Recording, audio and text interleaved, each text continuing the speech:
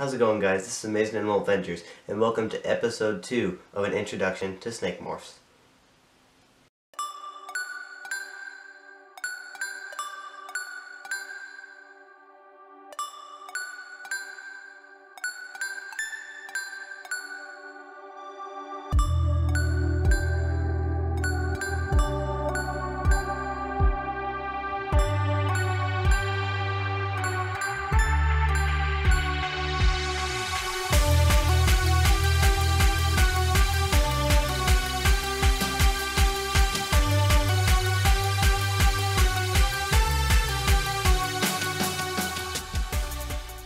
So the first of the three categories of morphs is dominant morphs. Dominant morphs are probably the easiest to understand. It's just what it sounds like, a dominant gene. Second type we're going to be talking about is called codominant genes.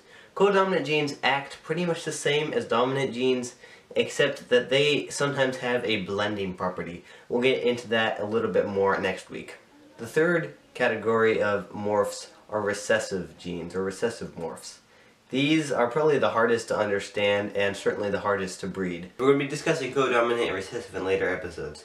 Today we're going to be diving into dominant morphs. This will be pretty similar to last week's, except that we're just going to be focusing on dominant morphs. So in some ways it'll just be a review and going into more detail of what a dominant morph is. This is a spider ball python. It's a very common type of dominant morph.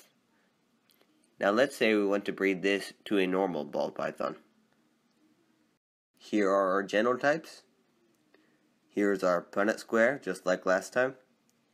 We can lay out our genotypes across this Punnett square, just like last time.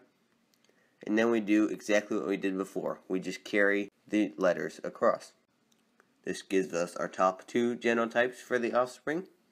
We have SN and NN. So we can see right away that we have one spider and one normal. If we finish up the square, we see we have two spiders and two normals. That puts us at 50% spider ball python, 50% normal ball python. This is very similar to how last week's Punnett square worked. Now, let's say we want to breed two spider ball pythons together. Our genotypes are going to be identical. We can put them on our Punnett square, carry it across. On the top, we have SS and SN. On the bottom, we have SN and NN. This is really interesting. We see something we haven't seen before.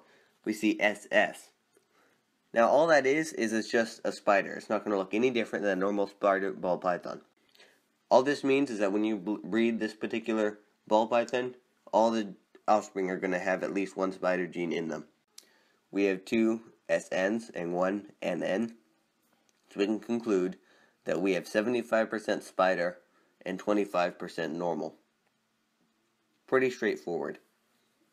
So that's basically how any dominant morph is going to work, especially when you're dealing with single gene morphs. And we even dove in a little bit to a double gene morph, and we see this SS gene. So when I said that, that means that it's going to always pass on the spider gene.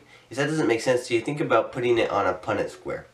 If you put that SS on the top of the Punnett square, it's going to carry through to every single box. Therefore, 100% of the offspring are going to have at least one spider gene.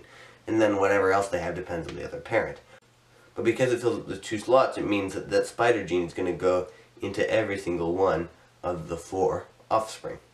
Well, guys, I hope you enjoyed today's episode of an introduction to snake morphs. Stay tuned for next week when we dive into codominant morphs, which will be a whole nother monster. And the week after that, we'll dive into recessive morphs.